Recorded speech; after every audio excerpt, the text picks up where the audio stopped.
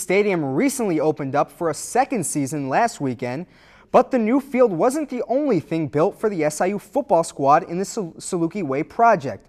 I had a chance to take a look at the brand new football locker room and more.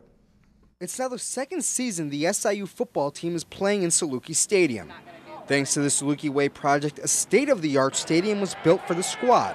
But this sports palace wasn't the only new facility the football team received. A brand new locker room with all the amenities a player could want. Cornerback James McFadden says the locker room is a dream come true. Me, I know, and a lot of other guys, we all dreamed of playing at the big level, 50,000 in college, and you know, D1AA, a lot of schools we go to, it might be 8,000, 5,000 people at the stand. So it's like coming to a locker room, this is second to none. Second to none with 5,000 square feet, including personal cubbies and even iPod charging stations.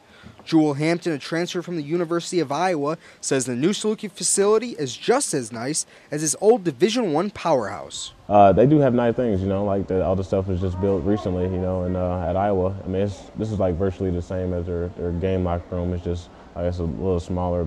Along with the locker room, a new equipment area was also built for the team. Aisles of helmets, shoes, pads, and gloves. Interim equipment manager Taylor Sturck says the facility is similar to ones you may find in the National Football League. I would say this rates with Division I and maybe possibly some NFL teams. Just not as much space, but still it's really nice. I interned in Jacksonville, and I still think this one is nicer. Between the new stadium, locker rooms, and equipment area, players like Jason DeMonge feel an extra sense of pride. It's an honor. It's a great pleasure to have all that stuff.